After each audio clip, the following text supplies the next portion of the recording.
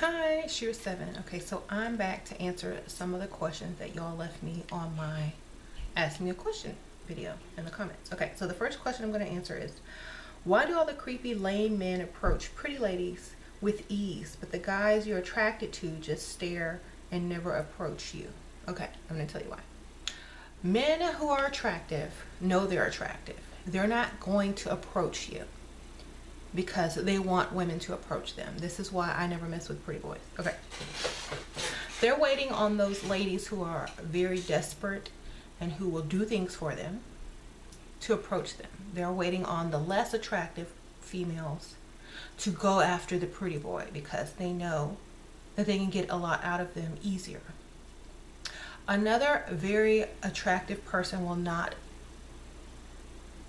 really come up to another attractive person because then they lose their edge. They don't have any power over them.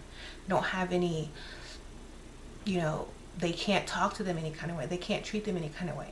They have to come correct. So this is why you have lots of lames coming up to you if you're pretty, and why the pretty boys or the attractive men will not come up to you if you're pretty as well.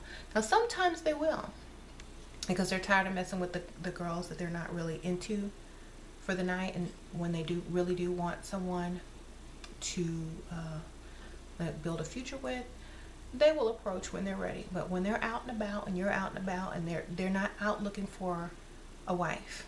Okay, so try to keep that in mind. Okay, let's see, next question. Oh man, my phone timed out. I hate that.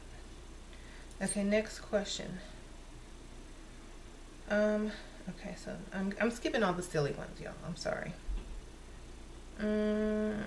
Okay, so I'm 28 years old, and I recently came into realization that I want to marry a financially successful man. I am wondering, from your experience, do you feel like you have no control in your house, as in your man making all the money? He controls how it is spent, or do you have a say so? Well, when you're married, it is a partnership. So if you have access to his bank account, you have access to his money. If you don't have access to his bank account, then you can get an allowance, like every month on a certain day, like say when he gets paid, make sure he deposits or gives you money to put in your own account if you have separate accounts. Make this mandatory, make this known before you get married. Say, look, I'm not going to be working. I'm going to need spending money. I don't like arguing about cash. I don't like coming to you asking you for money. So every month I need you to put this certain amount in my bank account, or I need access to your bank account freely. Guarantee you they will automatically opt for giving you an allowance. So once you're through with that allowance, then you're on your own. You make your own money elsewhere, however you can, or whatever, or you just ask him for more, however the relationship is set up. But make it known that you want to set up that arrangement before you get married, so you don't have to talk about it afterwards. You should be cool enough by then, to talk about money. You can't talk about money freely, don't get married, okay? All right. Next question. I live in the Pacific Northwest, and men here are known for being very passive and not approaching women. I don't want to chase a man, I don't want to chase a man and be the aggressor, but I won't date if I don't do this or whatever. What should I do? Well, if it were me and I was, because I'm from the South where, it's different. So if it were me, I would go out. I would say, oh, this is I love this place so much, but I'm thinking about moving because the men out here don't act like men. Just talk loud to let people hear you, like within an earshot. Because when people are out drinking, they're actually kind of listening to other people's conversation. So put your complaint out there, talk to your friend about it, where you're in an earshot of a guy who's not approaching you. And he'll be like, oh, really? I have to represent my kind. And he might come and approach you. I'm used to guys coming to approach women. Over here, it's like, we're the men. Just complain about it out loud. Let your feelings be out there. Men like that who won't approach women are very probably into the equal, everyone's equal. I don't have to approach you. No gender, da da da da da. And you don't want to date those kind of men anyway, because your life will be miserable. So I suggest you find someone that lives or grew up somewhere else who moved there and still has traditional values, or you just let your complaint be known out loud and what you think of these type of men, and maybe, you know, due to ego, male ego, one of them will react in a positive way towards you. So that's my advice. Okay, next question.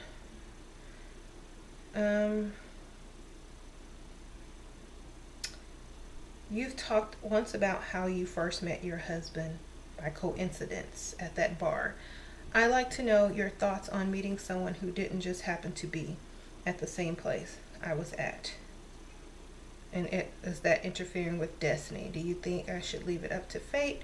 Because I heard that how Kate met William, that she had it all planned from the beginning. So clearly there are two schools. I think if you want something, go get it. I had already manifested a husband with his qualities before I even met him. So I just did the manifestation technique. I was just basically hanging out before I went to work, and due to my manifestation of what I wanted, that's what came to me. Now, if I saw a man that I wanted, it's and I put myself in the place to be noticed, you know, that works too. I mean, women do it all the time. But I would say it's easier and probably faster and more effective if you manifest the type of man you want and wait for that type of man to come, because specifics can be very, very hard. Okay, because first of all, that guy has to feel the same way about you, and if he doesn't, wasting your time. Okay, why not just manifest a man that feels the same way about you that you do about him, with all the qualities of the man that you really want? Because if he don't really want you, you know, and you keep putting yourself in his path, he's gonna figure it out pretty soon. He's gonna be like, I see this girl everywhere. She's always out, and it's not a good look. So I don't think, and it's sort of like chasing a man. Like I don't mean to be rude, but it's kind of like chasing a man. You don't. That's what groupies do. Like if he's an athlete, yes. If he's rich, billionaire man, yes. Put yourself in his view. Put yourself in his view. Doesn't mean he's gonna marry you. But if you manifest the type of man you want, and just, you know, vibrate on that level, don't talk to anything less than what you've manifested, then it should come to you. Now, either way, remember, if he doesn't really like you, if he's not into you, no matter how many times you put yourself in his view, he's not going to see you. Okay? All right. Should women return gift that they received from a boyfriend and man? What does it tell women if someone does this? What if you get a financially stable man, but the parents or mama is keeping a close eye on his money? I don't think you should give any gifts back because it was a gift, which means it was freely given. No gifts go back. If a boy's mom, because I'm not gonna say a man, if a boy's mom is keeping an eye on his money, is it really his money? Does she have control over his wallet, or does he? This is one thing about dating a mama's boy. You'll never win. Okay, so you're gonna have to trick him to give you money, basically, without her finding out, and that's just too much drama to deal with. Or y'all gonna have to move far away, or whatever. So whatever y'all choose to do, I don't believe in dating mama's boys, because I can't, you know, it's not something I want to compete with. You know, it's not cute. Okay, I'm trying to find the next question. Are there more questions? I have trouble finding a real true girlfriend. All my friends are frenemies. They compete, and when I am pretty and fit, they want to make me fat and criticize what I wear, makeup, and blah blah blah. Okay, so you have girls that are frenemies, and they criticize you for wearing makeup, eating fit, working out. You want to have real friends, but they're always like downing you. Okay. have any real friends. I have one friend from 3rd grade. Her name is Jenny. The rest of my friends are online, on Facebook and on YouTube. I find life easier without all that drama. I have sisters. I have cousins.